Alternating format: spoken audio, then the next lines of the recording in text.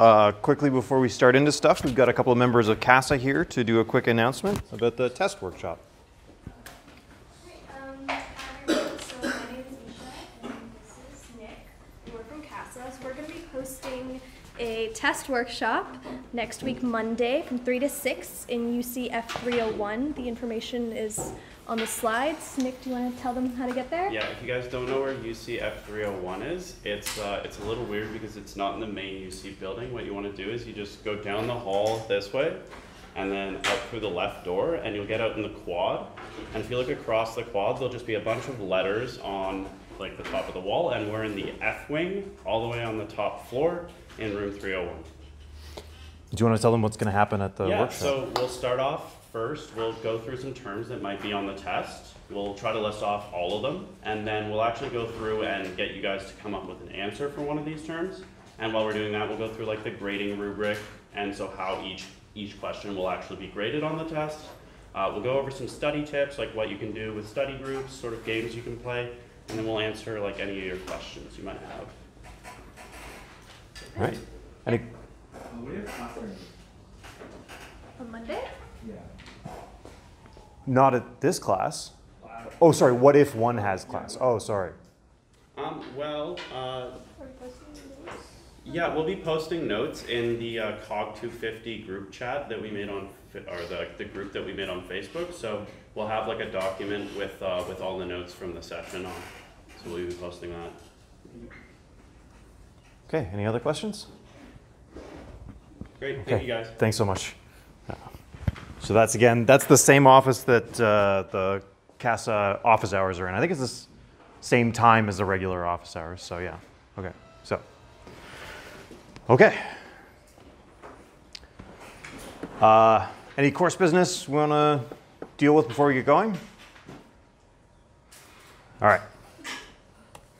So to review, last time we talked, we began and finished talking about memory as a potential basic cognitive process. We noticed that memory is pervasive across all of our cognitive processes. Like you really don't get far unless you have memory in terms of categorization, and kind of imagine trying to do problem solving without memory. Again, you're just not, it's not going to work, right? So maybe memory is going to be the basic cognitive process in terms of which we can analyze all of the other ones. We started, as we usually do, from kind of common sense notions about memory. We started from this broad metaphor, the spatial metaphor of memory, the idea being that memory is like a space, and in that space you keep stable memories in stable locations. And then memory retrieval is just searching through that space, trying to find the relevant memory, bringing it up into the light of consciousness. And then we talked about, I think I briefly mentioned that this is kind of, it's just a metaphor, but theorizing about memory before about the 1970s largely took on at least two of the assumptions of this metaphor, which is that memories are stable objects stored in stable locations. And then we tried to take apart this kind of assumed framework. We talked about how memory is reconstructive, not reproductive. And we talked about that under a number of different sort of experiments and ways of thinking about memory, a bunch of empirical results that suggest that, as a matter of fact, you reconstruct the past. And we talked about how that might be a rational strategy for you, right? This is not, I mean, it's sort of, I found this horrifying when I first learned it, but I've tried to make the case that actually this is the way that you want your memory to function. You want your memory not to be just a blank, like a simple recorder of events that you have to then go through every single event in your life. What you want your memory to do is pick out patterns and generality and generate meaning from your experiences. So what your memory seems to track and seems to drag out of the world isn't just what happened, but what it meant to you.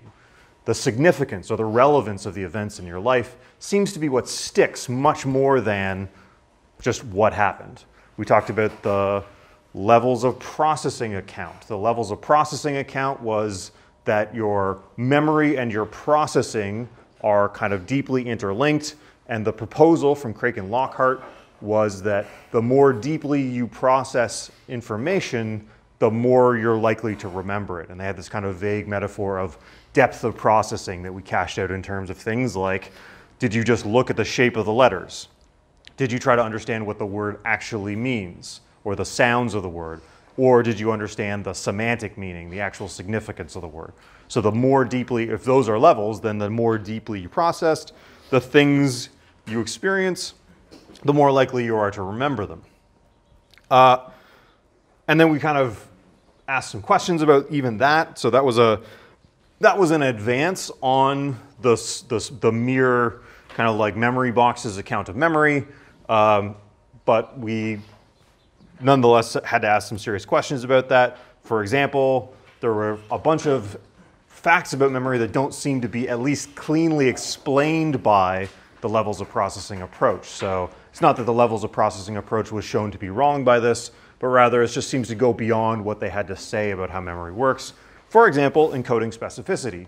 That is the fact that seemingly extraneous details about your environment can be important to how you're later going to retrieve the memory. So if you practice welding above water and then try to do it underwater, you'll be much less able to do welding underwater than if you'd practiced underwater. If you study for a test while you're taking aspirin, at the test you should take an aspirin, that kind of thing. So that doesn't seem to be just a built-in feature of the levels of processing approach.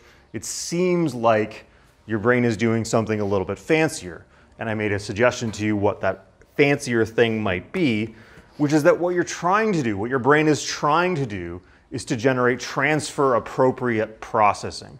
That is what your brain is trying to do, is solve this really difficult problem for you. And it is a monumentally difficult problem, given that what it's trying to do is extract the meaning and significance from the world.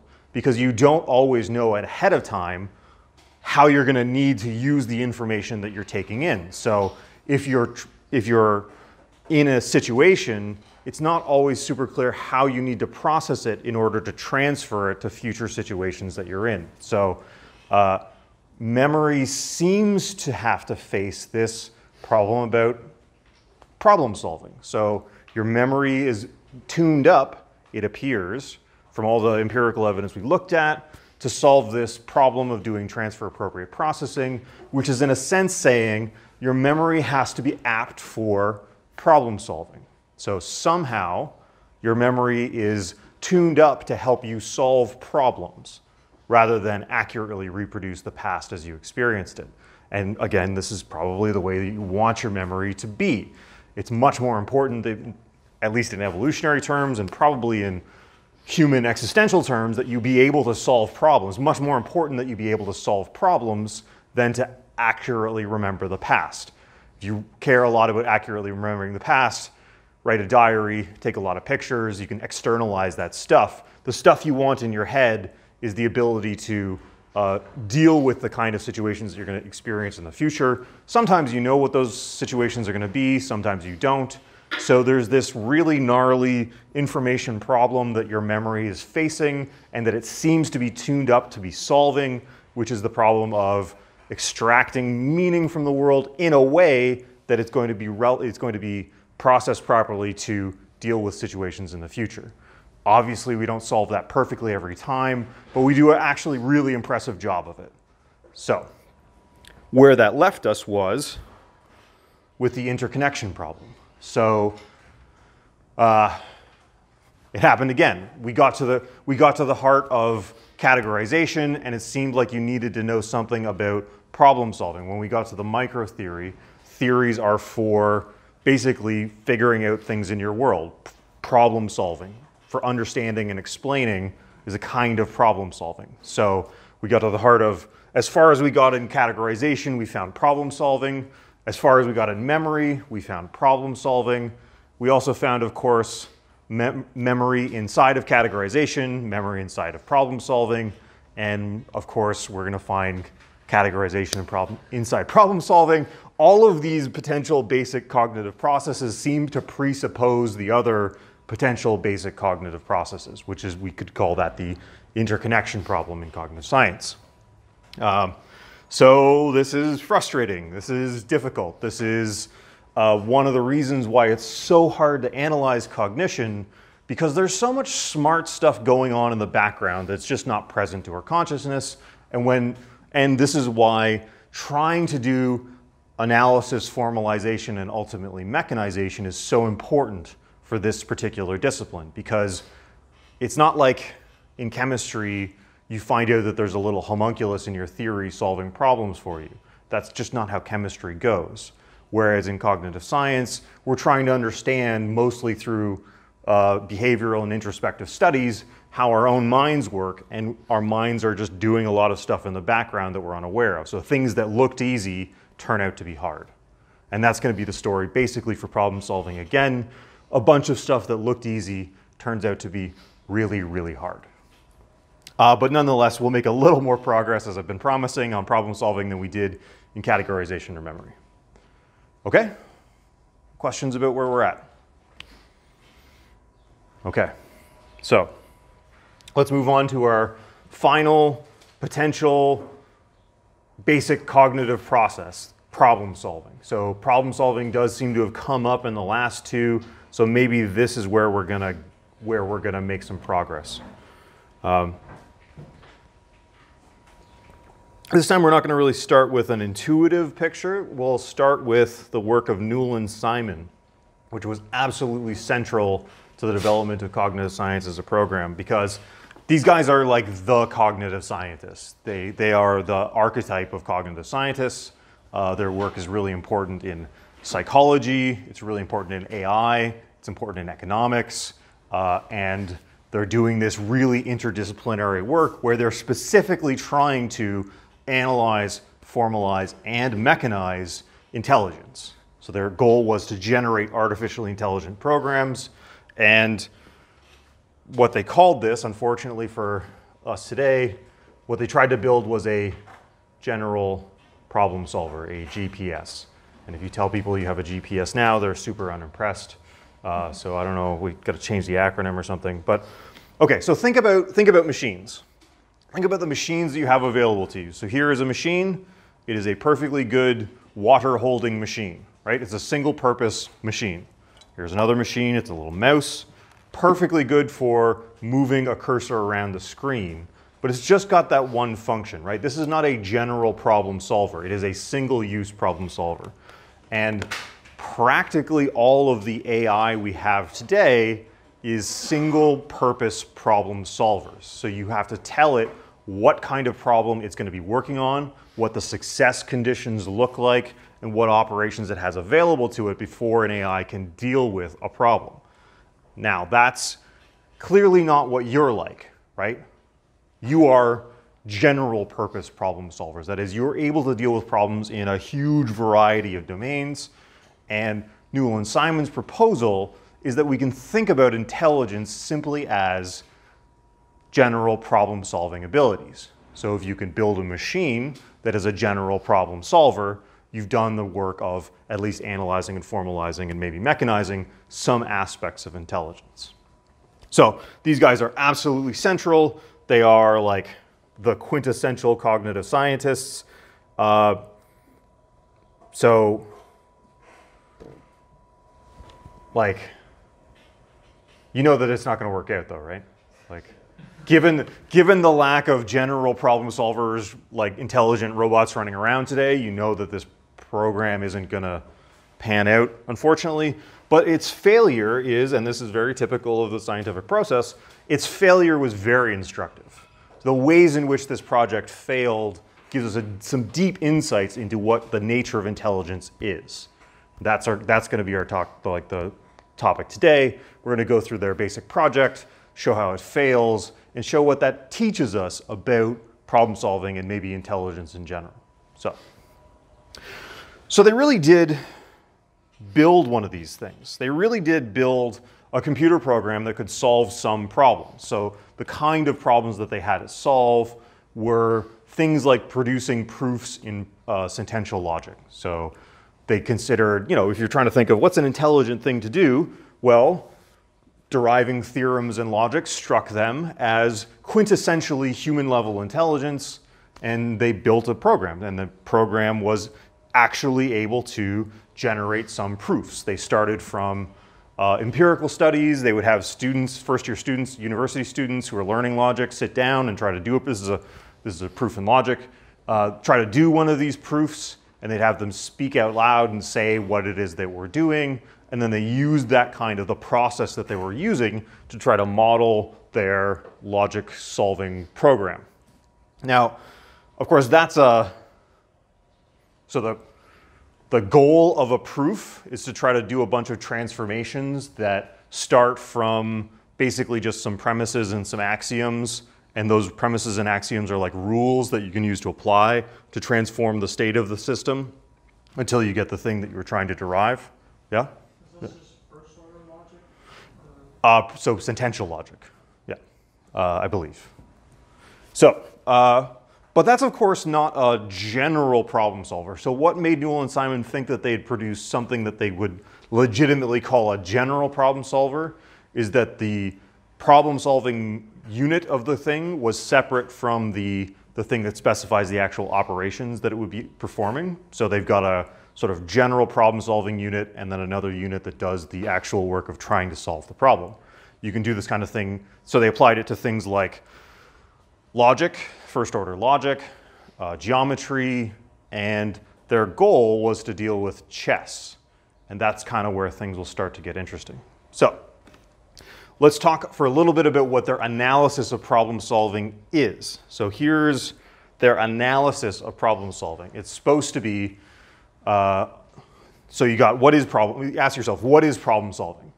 An analysis would take problem solving apart into its various parts, and if you understand the parts, then you understand problem solving. So a problem is the following. So you got an initial state, a thing where the place where you're starting, and you've got a goal state. And the problem, they say, is the difference between the initial state and the goal state. My problem is I am hungry, and my goal state is not being hungry anymore. Yeah, sort of very standard problem. Or my initial state is the opening positions for chess, and my goal state is having my opponent's king in checkmate. Is everybody aware of, like if I use chess metaphors, is that okay for? Not really. So I'm seeing some people go like, I don't really know, but okay. So initial state is wherever you are. The goal state is wherever you're trying to get. Okay. And then you've got, so those, to specify a problem, you need to specify an initial state, a goal state, and then you need to specify a set of operators. Operators are the moves that you're allowed to make to transform the initial state into the goal state. So you're supposed to have a kind of finite list of operators that are available to you, and those are how you move through what's called the space, the search space.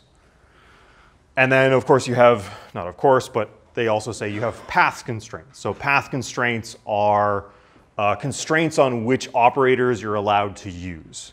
So one important path constraint is that you shouldn't make a series of moves, you shouldn't use a series of operators that undermines your capacity to be a general problem solver.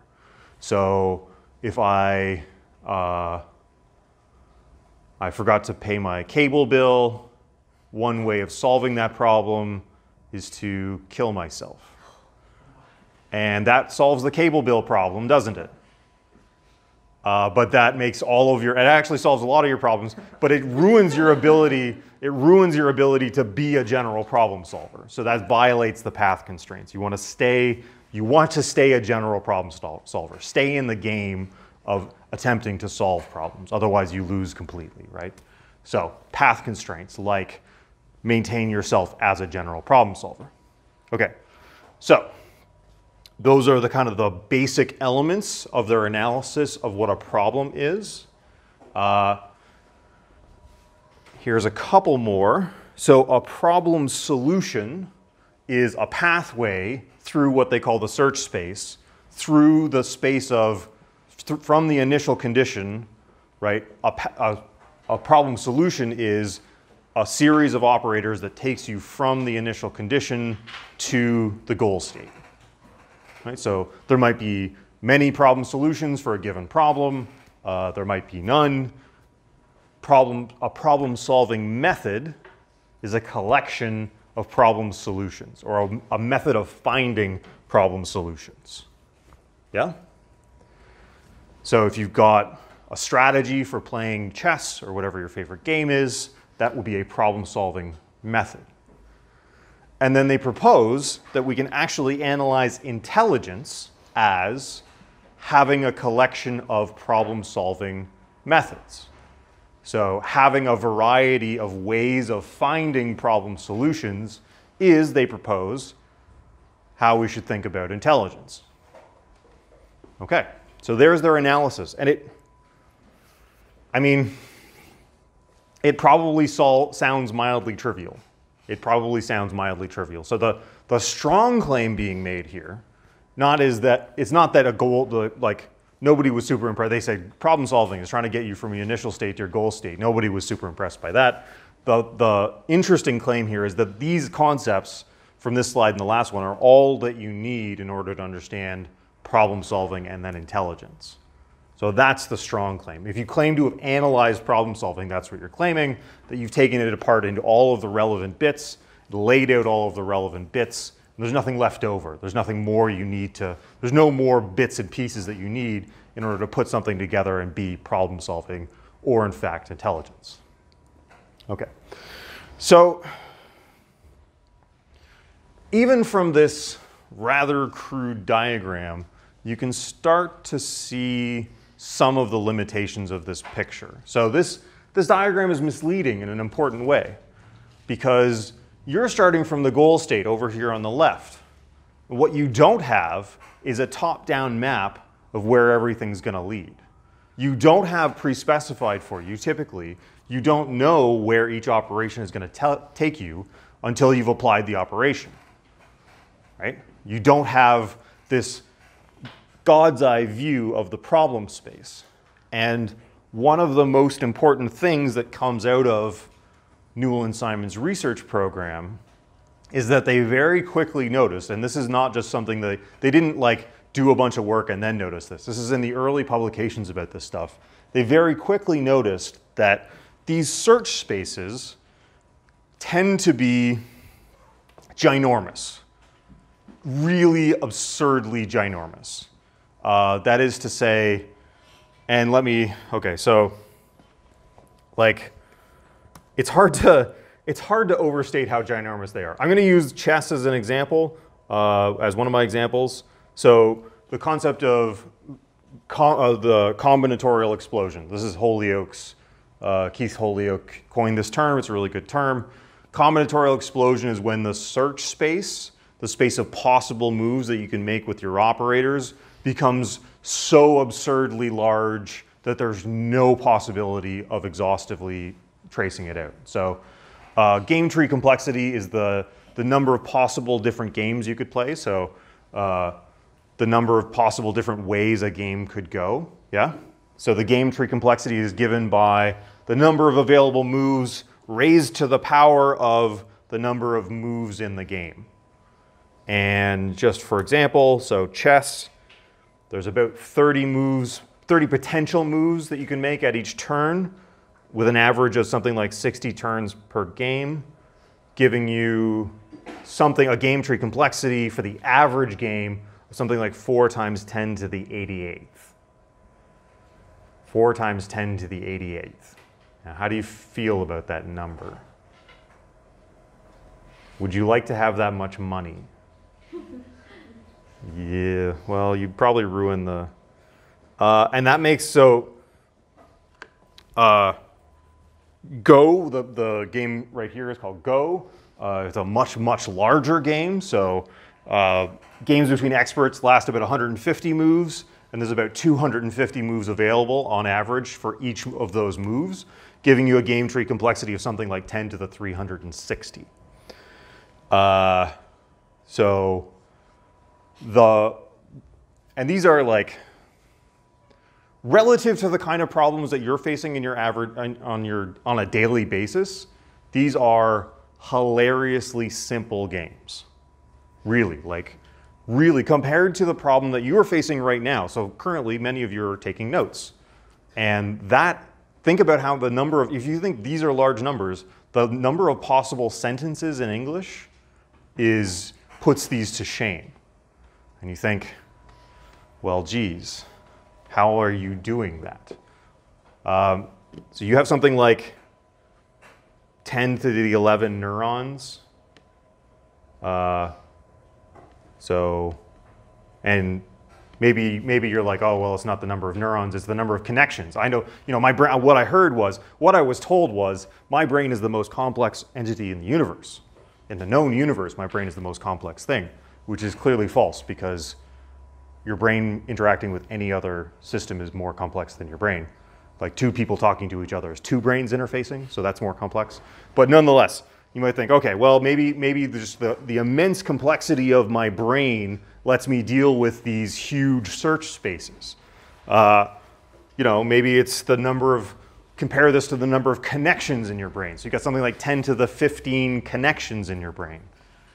Well, 10 to the 15 times 10 to the 360, or like compared to 10 to the 360, the number of synapses in your brain is incredibly tiny. The number of synaptic connections in your brain is hilariously tiny compared to these. These numbers make astronomical scale numbers look silly small by comparison. So the number of elementary particles in the visible universe is something like 10 to the 80.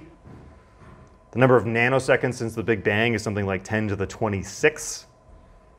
So the number of possible games of Go is 10 to the 254 times larger than those two numbers multiplied together. So if every subatomic particle in the entire universe went through an entire game of Go every nanosecond since the Big Bang, it wouldn't even begin to exhaust that search space. It wouldn't even touch it. Not 1%, not 1/1000th of 1% of that search space could be investigated. So this is combinatorial explosion. This is I propose to you, a mathematical proof that we can be certain of one thing here, which is that we're not solving, like humans play these games on the regular. We're okay at them. You can be absolutely certain that the way we are not playing these games is by exhaustively looking at the search space, right? What we're not doing when we play Go, or we play chess, or we play any of the other games, most of the other games that we play, what we're not doing is completely looking at the whole search space unintelligently and then just picking the winner. Yeah? Yeah. Are you going to get into games that aren't perfect information games, like rock, paper, scissors, like that we don't know all available, like the state of the board at a given time? I wasn't going to do that. Yeah. Yeah. I heard the ideal strategy for rock, paper, scissors is just no strategy at all. Random usually gets around 50%. Yeah. You can begin to predict other people's patterns. Yeah. Okay, so we talked a little bit about this last time. This is what we call the finitary predicament. The finitary predicament has come back again, and so when Newell and Simon, again, they produced this general problem solver. They started doing an analysis of problem solving, and what they found almost immediately was the finitary predicament. The size of their search spaces immediately became, like they started trying to work on chess. Let's build us a chess playing program. They considered chess to be like the epitome of human intelligence. Things like solving logic problems and playing chess, which tells you something about what their lives were like, because that's, I don't know. I think you can be a profoundly unintelligent person, but nonetheless be good at chess, but whatever. So the revealing thing that this research program produced for us was that intelligence is probably centrally focused on, like what it is to be intelligent is almost certainly to have some solution to the finitary predicament. Being intelligent is not just a matter of being able to apply rules and transform your state from one thing to another, right? Because just being able to do that clearly doesn't let us solve the kind of problems that we solve all the time, right? It's just obviously not how we do it. So intelligence, they start to realize, Newell and Simon, early in this research program, intelligence has something to do with intelligently ignoring almost all of the search space. Your capacity to ignore possibilities is foundational to human level intelligence. And notice that you can't ignore these possibilities. Here's what you cannot be doing. Again, you can be certain that what you're not doing is looking through the whole search space, finding the solution, and then ignoring the rest of it, because you don't have time. I hope those staggering, like, make astronomical figures made it very apparent that I'm not just sort of like underestimating this, my mighty brain, you're underestimating how clever I am. No, there's just not enough space in the entire universe to do that task. So that means that you have to intelligently ignore, not even consider, the vast, vast majority of the search spaces that you're facing. Without even considering those possibilities, you have to home in on just the relevant ones. So dealing with combinatorial explosion, dealing with our computational limits, somehow managing the finitary predicament, and dealing with the fact that the world just vastly, vastly, vastly outstrips our ability to come to terms with it exhaustively, is core to intelligence. So this is a victory, I propose. This is a research victory. By failing at their task, Newell and Simon showed us that this problem of ignoring possibilities is central to intelligence. And I bet that wasn't obvious to you before you started thinking about this. I bet if somebody asked you, what is it to be intelligent, you wouldn't have said, well, it's ignoring a bunch of stuff. That's what's constitutive of intelligence, is ignoring the stuff that doesn't matter. So this is why we do formalization and analysis and mechanization. Not always because we succeed, but sometimes because our failures are illustrative. Yeah? Okay. So we know that we're not exhaustively going through these search spaces. Let's take that as read, yeah? So what are we doing? Newell and Simon have a kind of answer for this. They have a proposal. So consider the following two terms, and I'd like to just warn you that they're using these terms in a way that they're not used today. So let's mark these two words off as jargon in this class, right? For in this class, these two words are going to have specific meanings that they don't always have in other places in the world, okay? Is that fair? Okay, so back in the day, back in Newell and Simon's day, an algorithm meant the following: a problem-solving technique guaranteed to find a solution or to prove that no solution exists, right? It's a problem-solving technique that always works in the sense that sometimes it just shows you that there was no solution in the first place. So there are lots of algorithms in the world, right? There is a tic-tac-toe playing algorithm. That search space is pretty small. You can sort out all of the possible games of tic-tac-toe, and you can build an algorithm that always plays as well as you can possibly play. I think checkers too. I think checkers is like a small enough game that we've mapped out all of the possibilities, and there are techniques, that a computer can run where you're either always going to win or draw in checkers. So algorithms, we got lots of them. You've got algorithms for stuff like, if I pose you this really challenging problem, what's 6 times 8, right?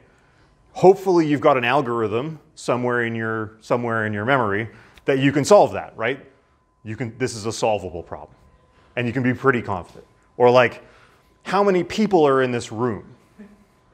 I hope you believe that there is an algorithm for solving the how many people are in the room problem, right? Right? Yeah. Okay, good. Okay, so we got lots of algorithms on the table.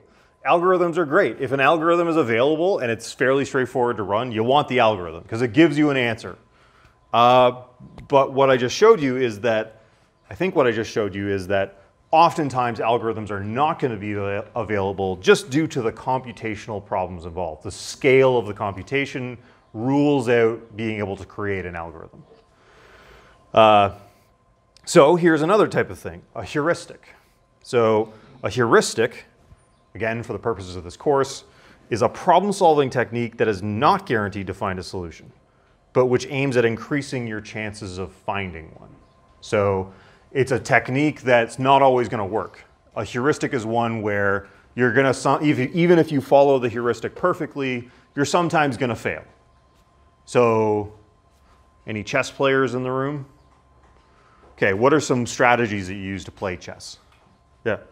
You want to attack the center? Yeah, to attack the center, control the center. And have you ever done that, but nonetheless lost the game? A lot. Yeah, a lot. Okay. Yeah. So, but it's nonetheless a good strategy, right? It's a good move to. It's a good thing to do. You try to control the center. You try to make sure that your opponent can't like freely move their pieces around the center. That increases your likelihood. And even the best players do this, right? Even the best players try to control the center because it increases the likelihood that you're going to win. Nonetheless, you're still sometimes going to lose. You can do that, but nonetheless, you can still sometimes lose. So heuristics are what Newell and Simon thought we're probably using to solve problems. Those problems that go beyond our ability to generate and execute algorithms for, probably we're mostly using heuristics. So when they talked about problem-solving techniques, this is what they have in mind for most of our techniques. So they've got some specific heuristics that they use. I would like to just step back a little bit and talk about some general heuristics that people think and talk about, just to kind of get the idea of heuristics really robust and clear in our minds, if that's okay. So I'm going to start with a really bad one, though. I'll start with a really bad one. Here's a thing. When you ask people how they solve problems, here's a thing that they often tell you, and they're wrong. So they tell you that they do trial and error. How'd you solve that? Trial and error. Where you just basically sample the search space randomly. Maybe this will work. Maybe that'll work. Maybe this will work. They just randomly sample the search space. If your search space is small enough and rich enough in solutions, that's okay. Like if 50% of all the possible paths through the space are solutions, yeah, sure, random sample, go for it. But notice that almost all of the problems that you face aren't like that. So consider the making lunch problem. This is a problem. We face it on a regular basis. I hope many of you solve this on a regular basis. And imagine of the space of all possible operations available to you for the making lunch problem, you attempted trial and error. So I've got all kinds of movements that I can do with my body. Imagine I'm in my kitchen. Here's what I'm going to try to do. I'm going to kick my right leg and then wave my left arm and then sing a little song. Just randomly try stuff. How long do you think it's going to be before lunch appears in front of me? Assuming somebody hasn't taken pity on me and just made me lunch. Like, you're going to die first, right? You're going to starve to death in your own kitchen trying to use this heuristic to solve the fairly straightforward, from our perspective, making lunch problem, right? I've got a picture of monkeys at typewriters because, of course, in principle, this is true, right? Like, so in principle, this is a way of finding a solution. Do you know the famous, if you put an infinite number of monkeys at an infinite number of typewriters, eventually one of them is going to write Hamlet? And that's true. If you had an infinite number of monkeys, actually, it wouldn't just be infinite. It would be as fast as a monkey could type. One of them would produce Hamlet. But short of an infinite number of monkeys, that's not really going to be, in general, a good way of solving problems. I don't really understand why people report this as their problem-solving technique so often. I think it's just that they don't have good introspective access to how they're actually solving the problem, because typical search spaces for typical problems are humongous and actual solutions are very rare in the total space. So when somebody tells you trial and error, what they probably mean is they used a bunch of other heuristics and then just didn't get disappointed when they didn't work a couple times. I think that's, in reality, what trial and error means is I tried a whole bunch of smart stuff and failed a bunch and didn't give up. So other heuristics are probably operating in the background. Okay. So this is not a good heuristic because what doesn't do what heuristics are for. So heuristics are for cutting down your search space, right? Making the unimaginably vast search space smaller for yourself. So you don't have to search all of it. You don't have to deal with the whole thing, right? And this is just I'm just going to randomly sample. So that's a terrible heuristic. Don't use this heuristic. What? Plain tic-tac-toe, go ahead. But. Okay, here's another one. The availability heuristic, sometimes called the availability bias. And that makes sense because heuristics are biases. They are biases towards looking at just some small part of the search space. So if something is, here's the heuristic, if something is easy to recall, people find it to be more probable. So this is a problem you face all the time, estimating the probability of things. If you're trying to figure out the risks and rewards of a certain type of behavior, you will estimate the probability of various outcomes, kind of unconsciously, intuitively. And so you've got this problem of estimating probabilities. And people estimate the probability of something to be much higher if they find it easy to remember. So this is an empirical study where people were asked to estimate the number of words that start with K versus the number of words that start with, that have K as the third letter. So night, knife, kin, kind, kippers, right? It's fairly easy to generate words that start with K, so they're very available. It seems to be one of the ways that your brain indexes words is by their first letter. But it doesn't really do as good a job of indexing things by their third letter. What's a word with the third letter K? Yeah. Ask. Ask. That's a good one. Ah. I would have found that a hard task. T-A-S. That's fourth letter. Okay. So because people find it easier to recall letters with the words by the first letter, they estimated the number of words that start with K to be much higher than the number of words that have K as the third letter. But this is an objective fact, right? You can go through the dictionary and count. How many K words are there? How many words with K as the third letter are there? And you can compare. And people were way off. They thought there's way more that start with K and there's way less than in actual fact that have K as the third letter, because this is the availability heuristic. And why should we be like this? You can always ask yourself, why would God/evolution do this to us? Well, here's an answer. It is exceptionally difficult to actually calculate the probability of real world events. It is unbelievably difficult. What you would have to do is the following. You would have to go through everything that's ever happened to you in your entire life, count up how many times that thing you're interested in happened, and then compare that to the set of all things that happened, right? Like, you need to know the distribution of the event in the domain of possibilities. This is what you do. That's how you calculate the probability of something. So that calculus is torturously difficult. But if something is easy to remember, that's a kind of quick proxy for how probable it is. The fact that we've got this kind of hardwired into us suggests to me is that it's a good enough proxy to increase your probability above chance. And that's all it needs to be in order to get it to be selected for by evolution. Here's another one. Here's a very similar one. The representativeness heuristic.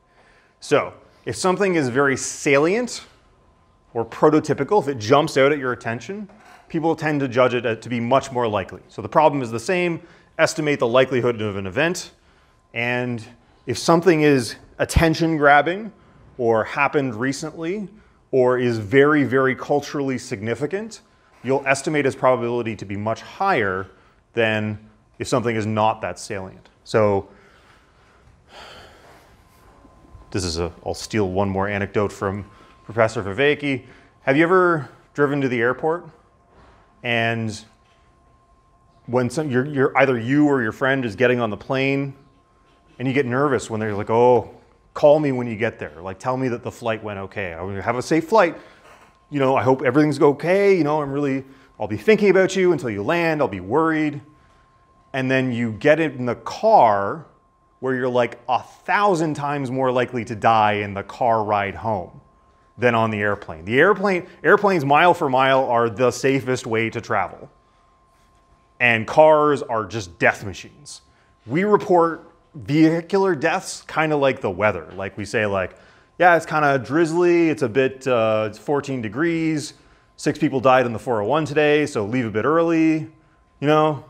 Like, it doesn't get that. Whereas if a plane crashes, that's international news for days, right? They show the footage, it's horrifying, flames and wreckage everywhere, you know? So somehow plane crashes have got a much stronger grip on our imagination than car crashes do, despite being air travel in general being radically safer than car travel. So nobody ever gets on the plane and then says to their friend, call me when the taxi gets home, be safe, buckle up, you know, I'm really praying for you to make it home on your car ride from the airport. That's just not a thing that happens, right? So representativeness heuristic, what we're doing is using how much it pops in your brain as a proxy for how probable it is. And our politicians are using this bias all the time to trick us into supporting policies that we shouldn't. They get a crying person on the news for some extremely low probability event, and they tell you their name and some of their backstory, so it makes it salient to you when what you should really be worried about is like heart disease and poverty. Like compare like, sorry, I'll just rant a little bit longer and then I'll let you have a break, but like compare how much of our imagination terrorism takes up compared to poverty. Hundreds of people die every year in this city from cold. Every year. Can you imagine if 100 people died in a terrorist attack in Toronto? That would be international news for weeks. We would radically transform our society. You'd have to take off your shoes to get on the subway, right? But hundreds of homeless people die. We're indifference, right? So we should be much worried about things like poverty and heart disease and air pollution, but we're interested in flashy things that have like a big pop and big interest in your brain. So this is a bias that we've got built in.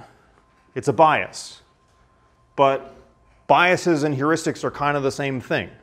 A bias is a way of not having to deal with the unbelievable complexity of the search space, focus your attention just on one little part of it, right? So to deal with combinatorial explosion, what we do is bias our attention in various ways. I'm sad to tell you that telling you about these biases, they've done studies on whether people who've learned about these biases are less subject to them. We're not, sorry. So this is not going to cure you of these, learning about this does not cure you of these biases, but it is worth knowing about. And I think it's, for our purposes, very interesting to think about the computational task that we're facing, this intractable computational task, which we deal with in terms of a whole variety of heuristics. Okay, one or two more heuristics, shall we? So here's one, hill climbing heuristic. So given some kind of feedback, literally imagine blindfolding somebody and telling them you'll give them $1 million if they can climb to the top of a hill. Here's what they do, and it would be a very sensible strategy, of course. They would just orient themselves to wherever they're going up, right? So if you start on the left here, you just move in the direction where you're going up, right? And when you start to go down, you stop. Pretty good, right? So it's a heuristic. It's not a perfect way of getting through your search space, but it's not bad. This is how we prescribe drugs, for example. So if you go to the doctor and you say, I feel terrible, one of the things they might offer you is some antidepressants. And here's how they decide what dose to give you. Hill climbing heuristic. Say, here's 100 milligrams. Come back in 2 weeks. Come back in 2 weeks and you say, well, I feel a little better. Say, great. 150. Come back in 2 weeks. Okay, this is assuming you have great healthcare and great turnaround on your, usually it's months, but come back in 2 weeks, it's okay. Great, here's 250. Yeah? When you get to the top of the hill, if you get to 250 milligrams, you say, okay, I feel worse now. They'll say, okay, back to 200. So what's the problem with this? Yeah. Kind of have your blinders on and fall into like Yeah, it's the right side of the thing. It's the right side of the thing, right? So if you get to that local maximum, the hill climbing heuristic gives you no method to go back down, right? Right? Okay, so this is not a problem-solving technique that's going to deal with all of your problems by any means, right? But given limited feedback, it's a reasonable one. Okay. Right. So those are some specific heuristics, some fairly specific ones. They're good for specific tasks. They're reasonable for reasonably constrained problems that you're dealing with. Newell and Simon, to return to this research program that we started with, remember, they were trying to come up with a general heuristic.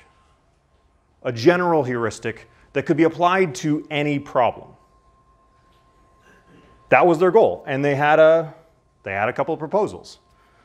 So I'll show you the heuristic in a second. Again, this is going to turn out not to be super tractable. This is not going to turn out to be again, given the lack of intelligent robots running around, yeah, this is not going to work out. But here's what they did. So they tried to do what's called the means ends heuristic. So here's the heuristic. Here's the thing that they programmed their general problem solver. Remember this thing that was supposed to solve logic problems and maybe some geometry problems and hopefully chess. They programmed it with the means ends heuristic and also some planning stuff. Yeah? Okay. So here's what the means ends heuristic does. Examine the initial state and the goal state. Then identify salient differences between the goal state and the initial state. And that sentence should have your COG250 senses tingling already, because what do you mean by salient? Okay, but you've identified some salient differences between your goal state and your end state, such as, I am hungry and I wish to not be hungry. Okay, what do? You choose an operator, identify an operator that would reduce the difference. So if I was putting a sandwich into my mouth, that would reduce the difference between my goal state and my initial state, right? Okay, but very often, typically, it's not just a one operation like initial state to goal state. You have to, the operator that you would like to apply, which is put sandwich in my mouth, is not available from the initial state. Okay, so it's a kind of recursive process. Okay, I want to apply this operator, sandwich in mouth. Good.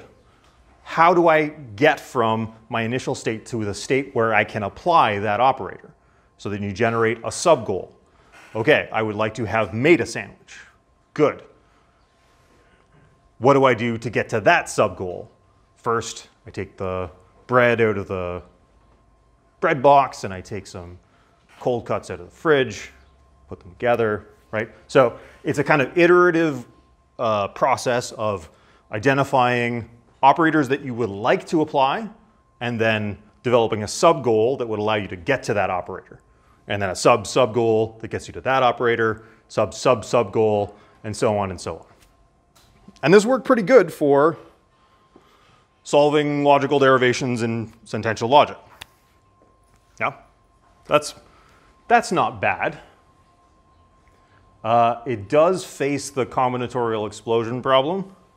It does face a number of fairly serious problems. So, like, as I mentioned before, this pathway is not always clear to you ahead of time, right? Like, how to get to the operator is not always clear.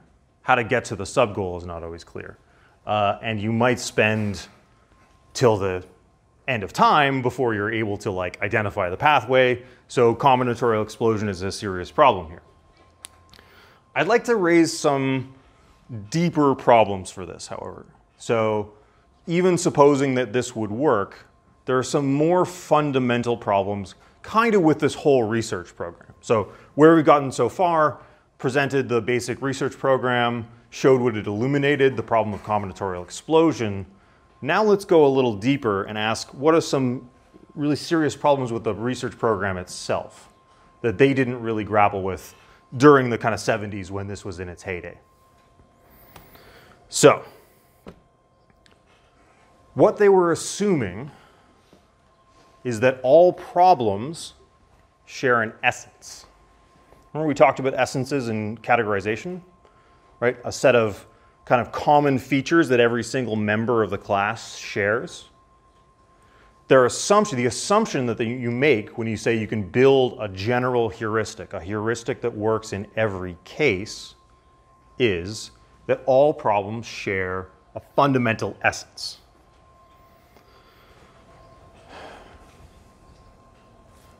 Second problem. The assumption that the problem formulation is actually the easy part. So, many of the problems that you face in your life are simply presented to you, right? They're simply given to you as, here's the problem. So if you remember the kind of, going back to this, what was given when they're talking about a problem? What was given before you start the problem-solving process? What was given was the, yeah. The initial and goal state. The initial state, the goal state, the operators, right? So that was, before they even start asking the question, how do you solve a problem, they began by assuming that that stuff is sort of presented to you. And that's really not how your life is it? Right? Like, so let's distinguish two classes of problems. So two broad classes of problems, one where that is true and one where it isn't. Distinguish well-defined from ill-defined problems. So 87 times 46, I don't know what the answer to that is, but I know what kind of problem it is, right? I know what the initial state is. It's a well-defined initial state. Multiply those two numbers. I know what the goal state's going to look like. Like, is the answer to that problem going to be in a diagram of a duck or a fun little song? No, it's going to be a number, right? And I know it's going to be a number that's larger than either of those two numbers, but it's not going to be those astronomical numbers we saw before. So I know basically the range that it's going to appear in, right? So I know quite a bit about the goal state here, right? So the goal state is fairly clear. What? How do you know that it's going to be a number, though? Like I know that seems absurd to assert that, but like, how do you know that 87 times 46 is? Can you nail down, that you for sure know that it's going to equal another number? Yes, because I was given in, as we all were in elementary school, this problem was defined for us, right? This problem was, and furthermore, so which operators you're supposed to apply to it were also well defined, right? So we were told, basically we were just sort of very clearly told when you multiply two numbers, you get a number, right? So with respect to that, you have like a set in stone kind of context in which you approach this problem. That's right. That's right. So it was very clearly specified for us what the answer to a math problem like this should look like. Yeah? I think maybe also subjectivity and objectivity play a role in like distinguishing the two. So there are also many ways that we could like perform an operation one demonstrated, but then with the second version, it could be very much different between like. So I always get nervous when people use the word subjectivity and objectivity because almost no two people use those words exactly the same. So can you say more about what you mean by subjectivity and objectivity? So I guess in the sense that like it's almost more universal. Oh, I guess more universal to like if you give like people that question, Yeah. they likely approach it in a similar way. Probably do the similar way, and there's an answer, right? There is one and only one correct answer to that math question. You can give different answers, but some of them are going to be right and some of them are going to be wrong. Yeah? So that's part of what makes it well defined. The conditions for giving a good answer are clear, super clear. Compare that to ill-defined problems, like taking good notes. What are good notes? What is that even? What operations do you apply to do that? Or even worse, going on a good date. What are the relevant, what is that, what does the goal state of that look like? Who knows? And probably no two people think it's the exact same thing. What are the relevant operations to apply? Now, maybe singing a little song is a good move, right? Maybe not, maybe don't open with that, but like, so radically unclear what the initial state is, what the goal state is, and what the relevant operations are. Yeah? Could we, let's imagine that, because there are different kinds of problems, what if categorizing problems is sort of like, I guess, the underlying question of like cognition, that you categorize problems and then determine which heuristic, or if you can, like for example, in a well-defined category, like using an algorithm to solve a problem. And then if you look at something like the prototype theory of categorization, imagine instead of people categorizing like every single possible thing, they're only categorizing types of problems. It's hard for me to imagine that there's an infinite number of problems or infinite categories of problems, right? That there are different problems, like kinds, but so maybe. Partly the problem is that problem solving seems to underlie categorization as well. These seem to be tangled up together. So the way that you categorize problems probably has a lot to do with how you're going to solve them. Right, but how would you apply a different heuristic to different, like for example, the way that you would approach, 87 times 46 would be like very different from the way that you would approach like the ill-defined problem of like taking good notes. Yeah. But you are able to do that. You're able to determine pretty quickly how to solve a problem. That's going to turn out to not be true. Okay, so that's where we're going next in the lecture. So the problem, actually categorizing problems, turns out to be one of the problems you have to solve before you can solve a problem. Knowing what type of problem that you're looking at. So your instinct is right that categorizing problems is crucial to the problem of intelligence. But we'll get into how that's actually kind of really, not kind of, it is really hard. Yeah? What if we have a well-defined problem, but it's not easily computable? Something like the traveling salesman. Yep, that's fine. So this is, to be clear, this is not a distinction between algorithmically solvable in finite amount of time and not. This is a deeper distinction. It's a distinction between questions for which the goal, initial, and operators are clear, and questions for which that is unclear. Yeah? Is it a matter of complexity, or is it a matter of just, like, who's to say that, take good notes if there isn't, wide enough complex, these are the steps to take good notes, we could boil it down to that. Like, is this complexity of 87 times 46 being simpler than take good notes, or is it just... I don't think it's a matter of simplicity. I think that it's a matter more of the clarity with which the parameters of the problem are defined. But we'll see. Keep that in mind as we get into insight problem solving and see where your intuitions go. Okay. Sorry, I saw your hand first. Can you just quickly redefine what operators are? So operators are the moves you can make. So you got your initial state, and then the question is, what moves can you make through the search space? Yeah. In that sense, then why is ill-defined the example for taking good notes? Why are there no operators for that example? Because you're taking notes, it's just the value of good that it is defined. Sure. So in that case, it's not the operators that are ill-defined, unless you want to make diagrams, I suppose. So do good notes include diagrams? Do they include little drawings? That's one question. But once you've got that sorted out, yeah, more of the question is the goal state, and what are the relevant operators is also really tricky. Yeah. So is the issue with like ill-defined problems that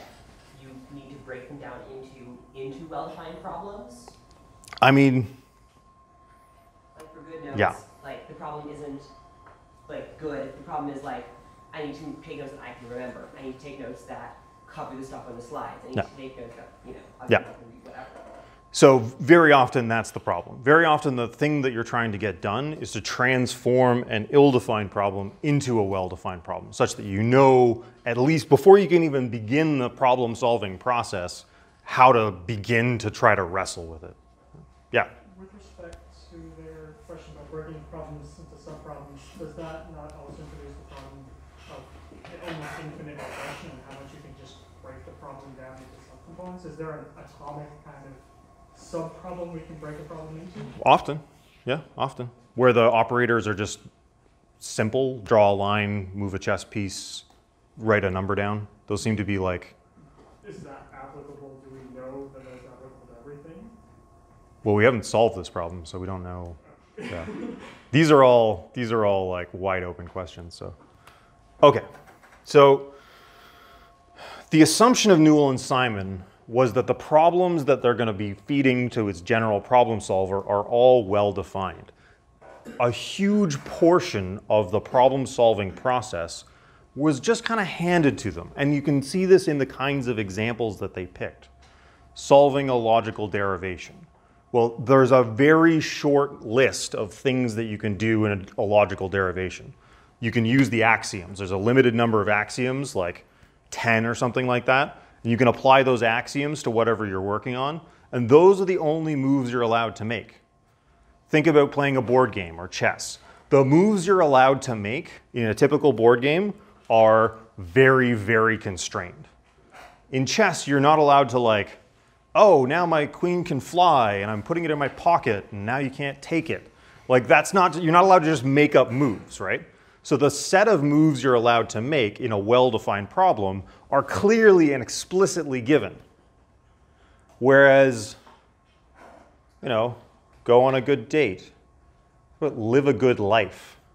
This is a problem we're all facing. What are the relevant operators there?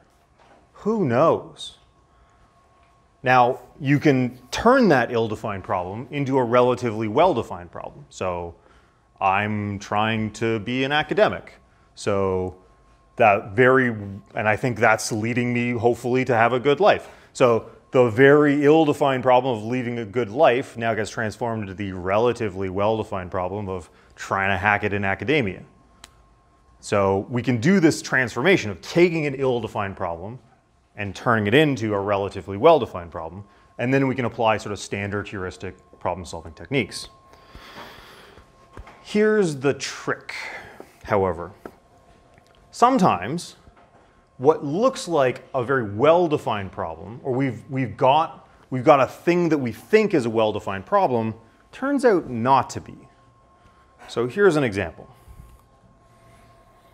The 9-dot problem. Here's the problem. Connect all 9 dots with exactly 4 straight lines. The lines have to begin at the end of the previous line. Give it a go. Take a sec on this. Okay.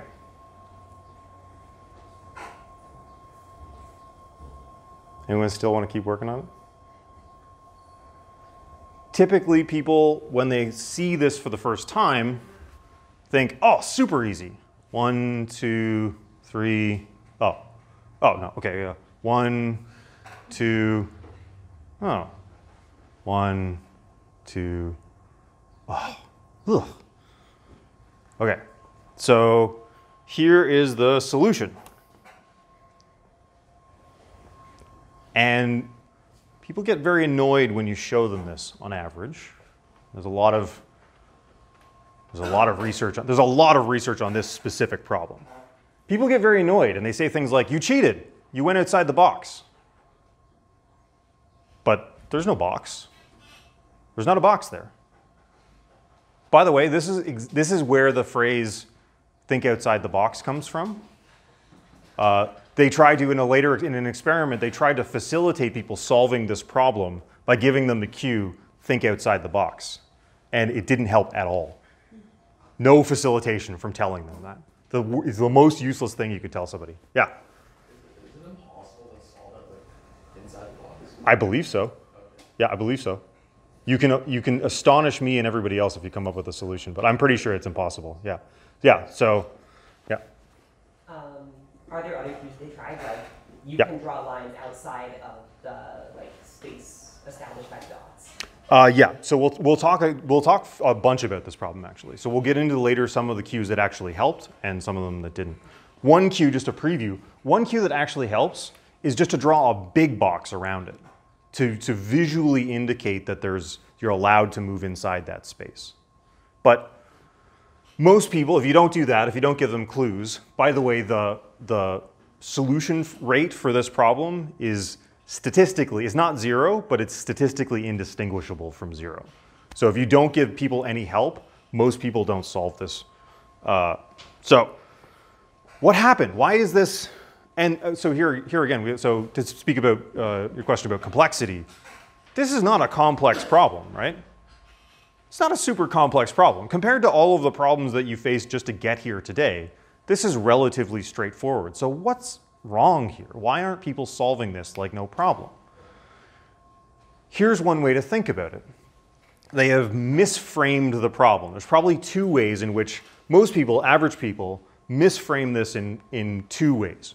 One, you think of it as a box, right? And that you assume that you're not allowed to go outside the box. 2, you think of it as a connect the dots problem. So you've all done, everybody's done connect the dots, right? Where you just like, there's a bunch of dots and you connect the dots and it makes some pretty picture, yeah? So in connect the dots, you're not allowed to change directions where you're not at a dot, right? So 2 places here, we've changed directions not at a dot. If you change directions when you're not at a dot in a connect the dots problem, you don't get a pretty picture, you just get some messy nonsense, right? So given that you've probably, I don't know how you did it, but many people, most people, frame this as I have to stay inside the box and I have to do connect the dots. You framed the problem, the set of available operators of moves that you're allowed to make to solve the problem are the wrong set, right? So the connect the dots thing, you've got the wrong set of operators. The going outside the box thing, you've got the wrong goal state in mind. So you specified the goal state as 4 lines that stay inside this box, whereas that wasn't the proper way of thinking about it.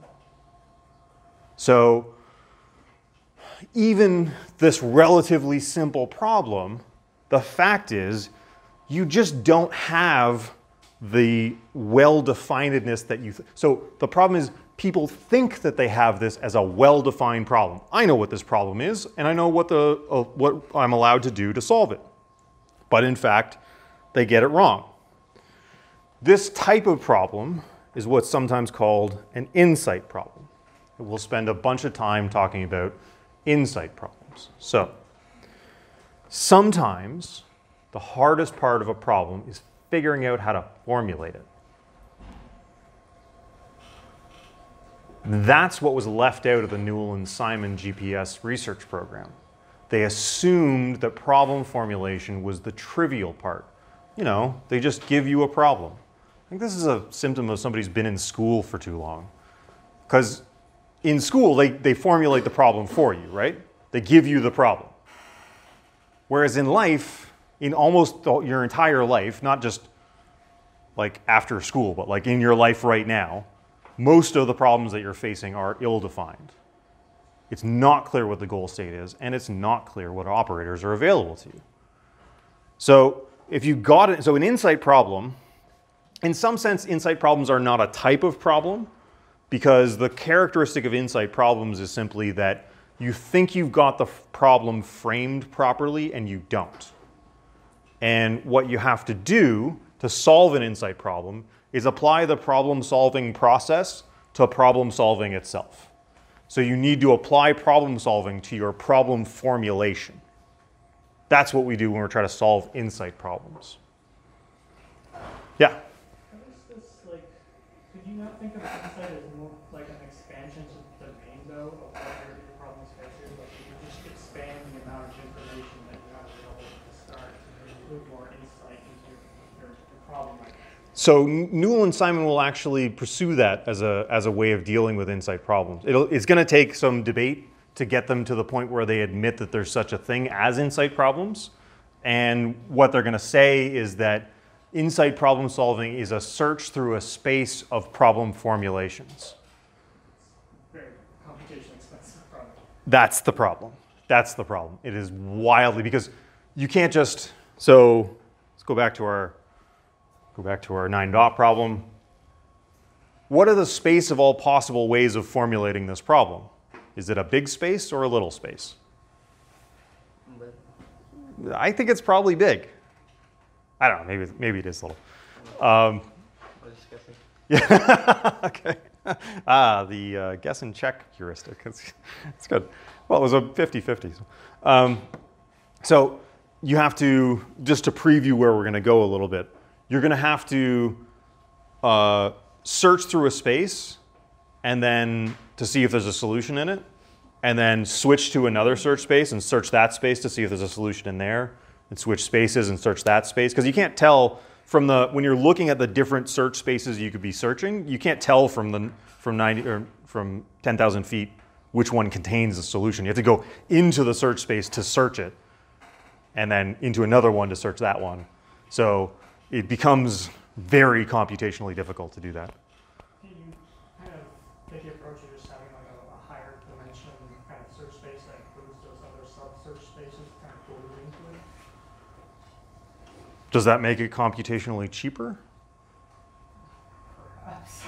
Okay, so let's leave that aside until we get, because we're going to come back to that. We'll come back to this stuff later. So let's put that aside for now. Okay, so we're going to spend a bunch of time thinking and talking about insight problem solving. And so let me just do another example. Here's another insight problem. It's called the mutilated chessboard problem.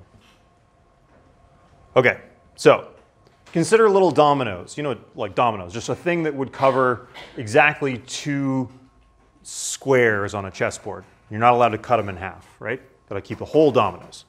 So chessboard, it's 8 by 8. It's got 64 squares on it, right? So to cover a regular chessboard completely, you would need how many dominoes? 32. Okay, that wasn't the problem. Hang on. Okay, so regular chessboard, you can cover it exactly with 32 dominoes, no problem. Now imagine taking out 2 corner pieces, 2 opposite corners. Now the question is, can you cover this chessboard completely without any overhang or overlap of the dominoes? No. Oh, and prove your answer. There are no dominoes, well, depends which 2 you take out, but in the picture there are no dominoes that have 2 of the same things on them. Right, right. That's the second time this has happened to me. This happened when I taught this course last summer, and somebody just got the answer. That's the answer, by the way, yes. Usually people that find this to be a very difficult problem, famously, one very mathematically astute person filled 10 notebooks trying to prove that no, you can't do it. So did everybody, by the way, catch the solution to the problem? The solution is the following. So the answer is no, and let me prove it to you, that you cannot cover this evenly with 31 dominoes. Notice that one domino must cover both a black and a red square. Each domino must cover a black and a red square. Now, notice the color of the 2 that we've taken out. They're both red. So, given any arrangement of dominoes, each domino must cover both a black and a red square. We've got 2 red squares left out. Therefore, it is not possible to evenly tile this with no overhang or overlap with 31 dominoes. Okay, so that's the solution. Now, most people formulate this as a tiling problem. What they do is the following. They go, okay, I got a domino here and here and here. Okay, I need to do a little turn. Okay, and here and here and here. And they try to just mentally fit dominoes into the space. Now, how many different ways of tiling, let's call that the tiling approach. How many ways of tiling the chessboard do you think there are? The answer is lots. There is a humongous number of ways of placing tiles on this chessboard, and searching through that space is incredibly computationally challenging. Hugely computationally challenging. So if you've approached this problem as a tiling problem, you're in deep trouble because you face a combinatorially explosive framing of your problem. Yeah? The way that you're thinking about the problem has frustrated your attempts to solve it. You thought it was one type of problem. Turns out, and it's not that you couldn't, I mean, conceivably you could explore the space of all possible tilings, but that's really, really hard. You're probably not going to get through that in your lifetime. The thing that you could do is frame it as, let's call it a parity problem. That is, each tile, each domino has to cover one of each. Yeah? So by changing the way that you formulate the problem, you can turn a computationally intractable problem into a computationally tractable one. And that's insight. So insight is when you take your problem formulation and transform it into one that's better for you to solve the problem. Insight problem solving. Again, this is the magic that was missing from Newell and Simon. This is what they what they assumed away in their model of problem solving. Say, I'm just going to hand the computer the problem formulation, a nice cleanly formulated problem. I'm going to tell it what operators are available, and I'm going to see if it can make it through the space. Well, the hard part, the human level intelligence, is very likely deeply involved with problem formulation. Turns out to be very often the hardest part, rather than a trivial part that can be fed into the system. Yeah?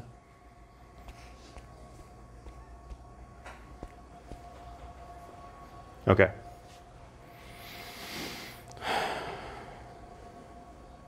Okay, so now I would like to make a couple of radical suggestions. One of them is that this insight about insight tells us a little bit about the limits of logic. The limits of logic. Not in the sense that solving the 9-dot problem or the mutilated chess problem are illogical or contrary to reason or anything like that. Hopefully those two problems struck you as, yeah, that's all pretty reasonable. I hope. But failing, so think of a problem formulation as kind of like a logic, right? It's a system of reasoning in which you can participate. If the hard part of problem solving is insight, that means that the hard part of problem solving is not doing the logic, it's figuring out what the relevant logic is, the important logic, which is the one that's going to be helpful to you. And there's no logical deduction that you can do, as far as anyone can tell, to figure out which is the right logic to be using. Certainly nobody's come up with that algorithm. So, by the way, this is why characters like Dr. Spock and Mr. Data from Star Trek are like conceptually impossible. They say things like, we shouldn't go down to the planet, that's illogical. But that's not what logic is. That's not what logic does. Logic is the deduction of consequences from premises or axioms. What they mean is it's irrational. So let's separate logic from rationality. Rationality is the ability to solve your problems in a way that gets you through your day or gets you to your goals. What they mean when they say something is illogical is that it's irrational. Yeah? So,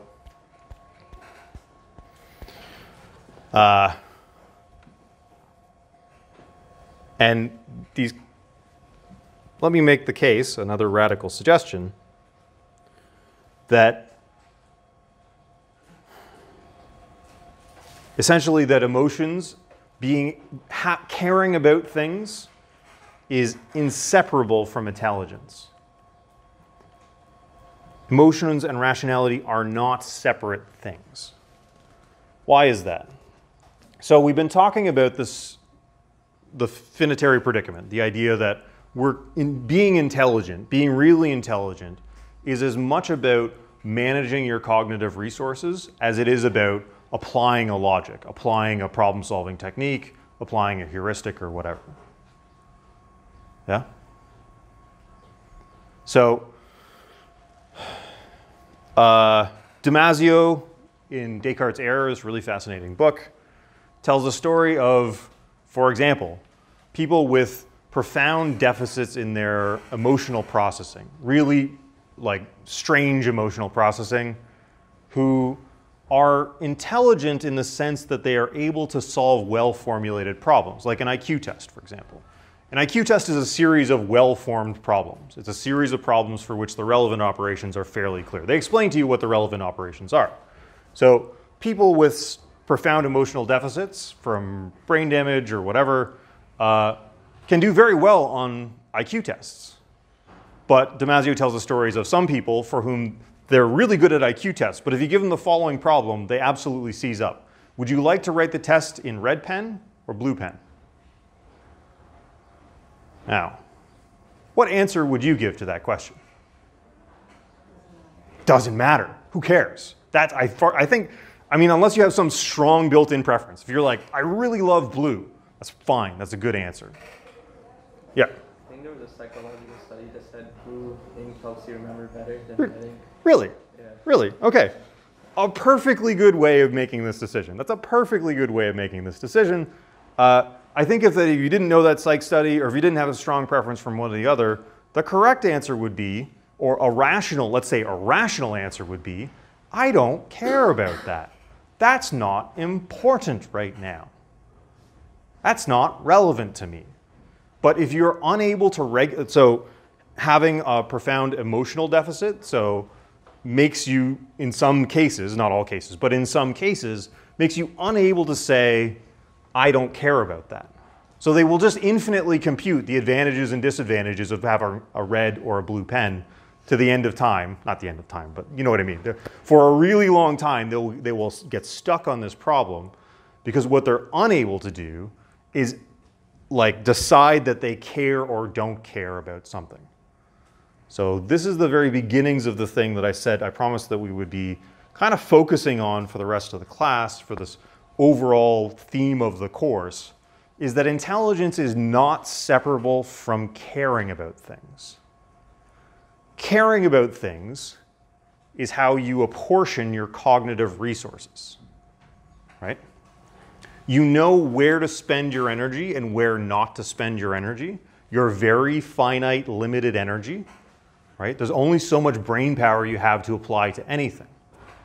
And if you don't try to manage that if you say, if you don't get frustrated because you're not solving something, then you wouldn't know to step out of a problem space and look for a better one. Yeah? What about, let's say, people who just don't care about anything, or are just absolutely apathetic, or have some kind of emotional, psychological issue that causes them to just not give a damn, for lack of a better word? It's unclear to me that there's anybody who doesn't care about anything at all. I think that it's quite possible to care more or less, but I think that caring about things, and this is basically the argument that I'm going to make throughout the rest of the course, caring about things is fundamental to human cognition. And it's not the case that you can just have zero of that. You can have dysregulation in your caring about things. So if you're familiar with the case of Phineas Gage. So famous, if you've done Psych 100, you probably heard of Phineas Gage. So Phineas Gage was working on the railroads, and he was hammering a pole into the ground, I think, and with blasting powder under it, and unfortunately went off and went straight through his skull. And he was fine, in some sense of fine, as fine as you can be with a pole through your head. He was talking and conscious minutes after they removed the thing. He lived a long life. And he was, as far as anybody could tell, intelligent in the sense of being able to, like, sort of think logically. So his logic was unimpaired. His ability to say, here are my operations. So given some set of operations, he could crunch through those operations. He could talk, he could do math, he could reason in the normal sense. What he lost was some of the ability to regulate what he cared about. So he would do things like swear all the time. He was incapable of, he knew he wasn't supposed to be swearing in polite society, but he did it all the time because this part of his brain was like knocked out. He was incapable of doing long-term planning because he became incapable of caring about the long future. Yeah? If he knew he wasn't supposed to do it in society, if he felt guilt or remorse from that, or shame, well, is that by extension caring, or is he no. So having the propositional knowledge, I'm not supposed to swear, is different than having a sort of like putting cognitive resources into regulating your behavior. Those are two different things. So you can know that I'm not supposed to do this thing, but not spend the mental energy to follow through on it. Yeah? Yeah. Is it like sociopaths kind of like that? Like they know it's wrong, Yeah, I'm not sure what's going on with sociopaths. I don't know much about them. I don't know much about them. That's the definition I hear, so I'm not sure it's correct. Okay, the little I know about them is that so sociopaths care about themselves. What they fail to care about, what they fail to have is empathy. So the suffering of others. So for most of us, hopefully, when somebody around you is suffering, that makes you feel bad too.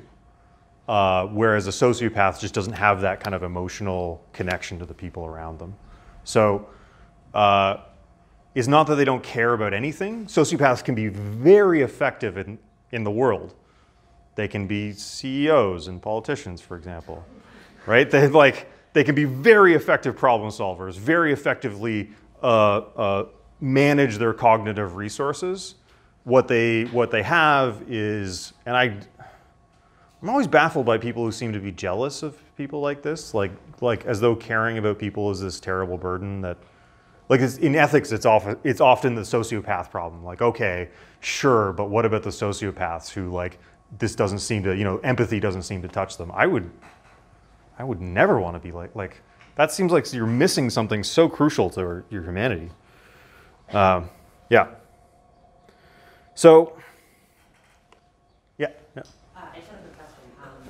So if what you care about drives your decision making, how do you make decisions about stuff you actually don't care about? Like 2 colors with pens, and neither of them is your favorite color. Like you have to pick one to take the test, but how does that decision making process work? Okay, so the deep question of how you make that decision, I don't know. Yeah. I don't know. But I take it that what our emotions and what our values do for us is tell us a little bit about how much cognitive energy to spend where. So if you're like, I really like, suppose you're just indifferent between the blue and the red pen question, makes no difference to you, you haven't read any good studies about memory and red and blue ink, you just say, well, I'm just not gonna spend any time on that. I'm just not gonna I'm not gonna apportion my limited cognitive resources on the blue versus red pen problem because I don't care about it. And I'm just gonna pick one. And you just sort of mentally flip a coin or something like that, or go with what's most familiar or something like that. Think of all the things that you don't spend time on. Like you have to not spend cognitive energy on practically everything. Given all of the things that you could care about, you have to not spend time or energy on almost all of them. So, and what do you use? What do you use to regulate your very finite resources? Well, you use your values. You care about yourself and your fellow humans and your world, and you use those values to decide where you're going to spend your time and energy. And if what I've been telling you is right, then that means that you're not going to be able to build an artificial intelligence without building artificial emotions. That is, if what I've been telling you is right, And this problem of the finitary predicament, the problem of figuring out the rational way to apportion your cognitive resources is central to intelligence, then you're simply never going to build a genuinely human-level artificial intelligence until or unless you figure out how to make computers care about themselves and the world. Yeah? Do we need to, with that argument in mind, replicate all human emotions, or is this mostly caring in terms of kind of sense and how much we have? Okay. No, that's a really good question. So I'm kind of mashing some issues together here. I'm kind of squishing some stuff together that might be usefully teased apart. I'm failing to see how like caring and saliency, like they seem very interrelated to each other. But if all I need to have is kind of like my weighting in which I add to something, do I really need emotion for that? So these are not super well-defined terms. So, but let's try to hash it out a little bit. What we need, and the argument going forward is going to be this. What we need is some capacity. The thing that is absolutely necessary is some capacity to do what's called relevance realization. Relevance realization is going to be the concept kind of going forward. Realizing what's relevant, that is figuring out what's important. Okay, so that's the cognitively core capacity that's tested by things like these insight problems. So these insight problems, what's going wrong with them, I'm going to argue for you, is that you think you know what's relevant. You go into the problem saying, I know what's relevant, and then it turns out that you're wrong. Now, do you need to have a rich emotional life to solve this problem? Probably not. Probably not. So solving the 9 dot problem, you probably don't need to have, cried at sunset or like read Tolstoy, or you probably don't need a rich inner life to do that. What I'm arguing is actually a bit broader than that. It's that to have human level intelligence, where we not only reformulate our problems, we decide which problems to face in the first place. What? With respect to that, do we then, like, by essentially need our emotions for ill-defined problems versus well-defined problems? Like more emotions for those ill-defined problems? If you're facing a very well-defined problem for which you have a computationally tractable algorithm, I would say you don't need any of this relevance stuff at all. So there was a chain I was trying to build between. So there's relevance, that is you have to figure out what's important, and then you've got values. Values are kind of your guide to what's important, and then values get expressed as emotions. So relevance and values, cognitively speaking, are probably the core elements of this. I'm using the word emotions because kind of it's more evocative, and I do think in the long term, until you understand our emotional lives, you won't understand how our values work. And if you don't understand how our values work, you won't understand how relevance works. And the core argument that I'm going to be making is relevance realization is absolutely necessary for even solving this kind of problem. So I think what happens to people when they're doing this problem, unless they happen to solve it like that. Did you see this problem before, by the way?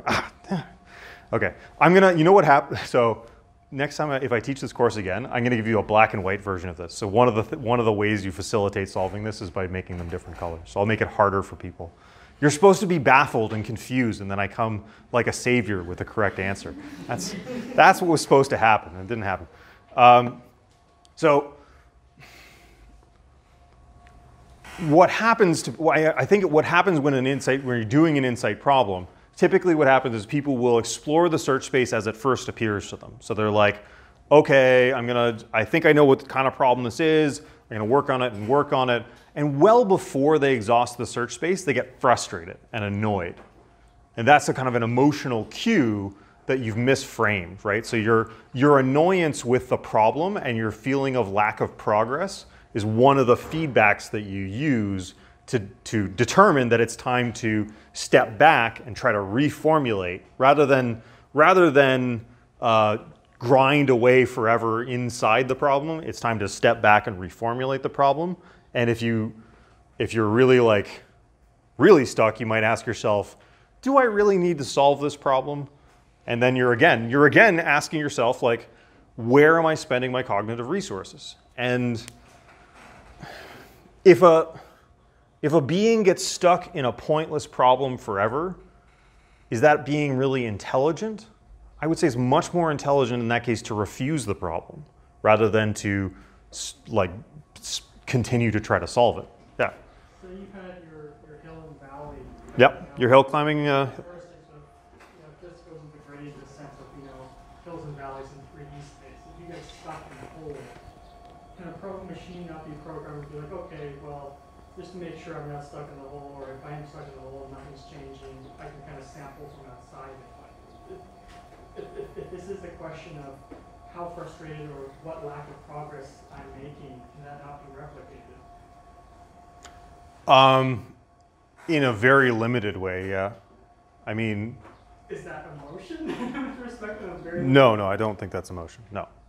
So again, to be very clear, what I'm saying is relevance realization is the core capacity that we need to do human level problem solving. If you're in a hill climbing situation, the problem is formulated for you already, isn't it? So the problem is formulated. The feedback, you're doing a hill climbing algorithm, the kind of feedback that's relevant is well specified. And indeed, there are hill climbing heuristics that do this, like, oh, I'll just jump around a little so I'm making sure that I'm not in a local minima or a local maxima. So that's not really the kind of full-blown human level cognition that I'm suggesting that we're trying to model. Yeah? We have to have a base case somewhere though, like it's looking like a top down, like, okay, we're gonna go to emotion versus how do we gauge emotion, how do we measure frustration versus, okay, we have a little simple scenario and then build a complexity of that. Okay, so I'm really jumping far down the argument when I talk about emotion. The core thing that I'd like us to focus on is relevance realization. Okay, so relevance realization and the distribution of cognitive resources. I'm going to come to talk about this in terms of cognitive economics.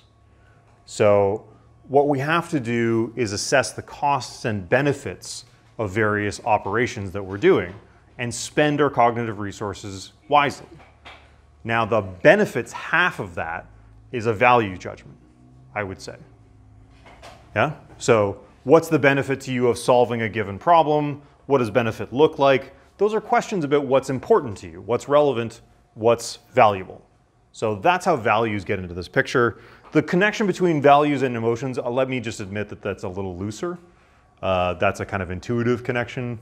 I think that's part of the broader picture. I think that's where it'll have to go, but that's not something I'm going to demonstrate rigorously for you. The bit that I'm going to demonstrate rigorously is the connection between relevance realization and cognition.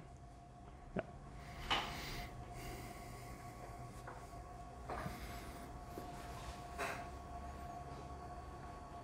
Okay, that's probably enough for today. Sorry, we blew through the material, so let's call it a day, and we'll come back and talk more about problem solving next week.